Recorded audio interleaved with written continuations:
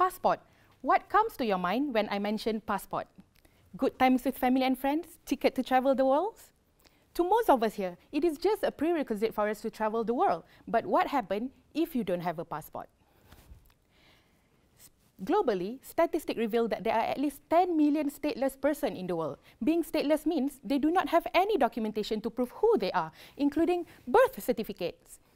As a result, they could not go to school, aren't allowed to go to see doctors, apply for jobs, opening a bank account, or even legally getting married.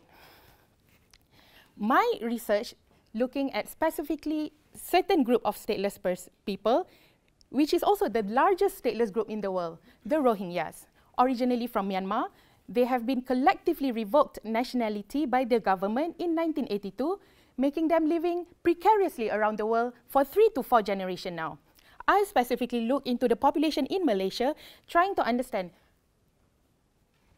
how do they negotiate their sense of belonging and throughout the process of transition into adulthood as a stateless person.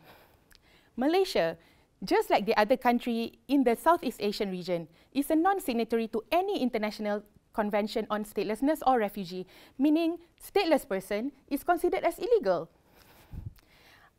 Through the lens of phenomenology, I explore the meaning of 1.5 generation stateless and try to understand.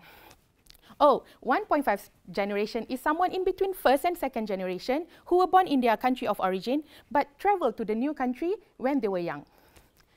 Growing up phase is already very stressful period for all of us, but having to do it while against the law is so much worse.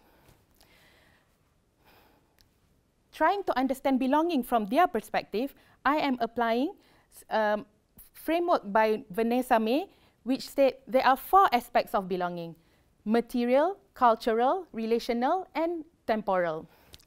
I'm going to start my fieldwork very soon, and I'm going to interview Rohingyas and stakeholders that has been working with them surrounding the Kuala Lumpur, the capital city of Malaysia. Lastly, I would like to end my speech with a statement by a dear stateless person that I know. It is nice that we have all come out from the COVID quarantine period. But that 2 years of my life was the only time that I felt belong, because everyone else around the world has been speaking and feeling the same way as how I've been feeling my whole life. Thank you.